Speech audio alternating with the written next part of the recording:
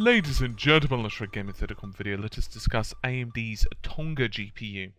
So it would appear that GCN is the architecture that continues to give, and some of this is rumours and speculation. It's actually appeared on videocards.com, and there's a little bit of confusion right now concerning this, but we'll go over it the best we can anyway.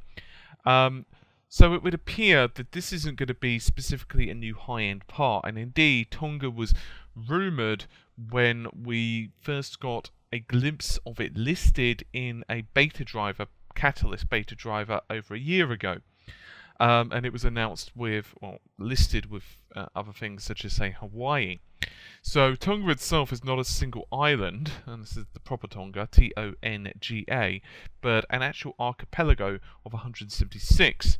So in theory, they've got a piracy history, and so if you actually take a look at the fact that they've got volcanoes, you can kind of see where AMD's going with the whole naming conventions, can't you? So Tonga appears to be mainstream processing, and is most likely going to be manufactured by global foundries, and it will introduce some major changes to the architecture, but supposedly it's most likely not going to be 20 nanometer, and it's not going to have super duper high bandwidth memory built in or anything like that.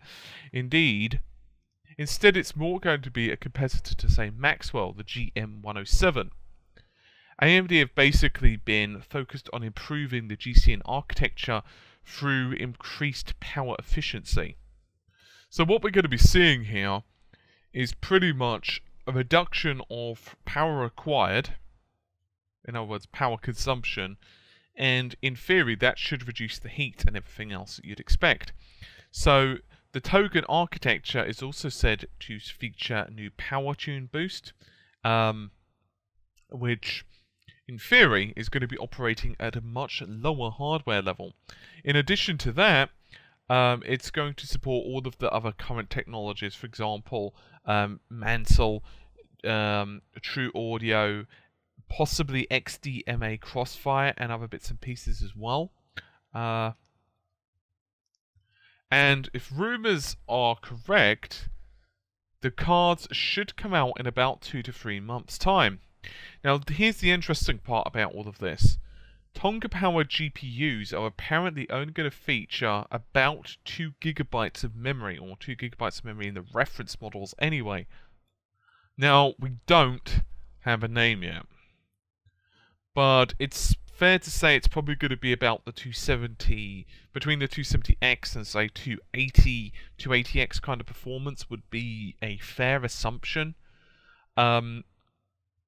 And so it's not going to be like the bleeding high end. But obviously this is a step in the direction of AMD improving the power efficiency of their systems. Now, if you're one of those people, not just like I am, that thinks, well, I bet Microsoft and Sony wish they'd have had this technology, then you're not alone. I bet they do as well, because in theory they could have actually packed a little bit more onto the silicon. To reiterate, this is not exactly the most exciting in terms of bleeding edge performance. This is not going to be like a 7 flop computing part or anything like that, but it is a step in the right direction from AMD improving the power efficiency and overall the performance of their design. Now, I know what you're going to say, is 2 gigabytes of memory enough? Well, I'd say yes. At the end of the day, this is not going to be targeting like a 1440p or above. So a 2 gigabyte buffer is most likely going to be okay for the market segment that they're actually aiming at with this particular GPU. Anyway, hopefully you've enjoyed the video. I'll see you soon. Take care. Bye for now.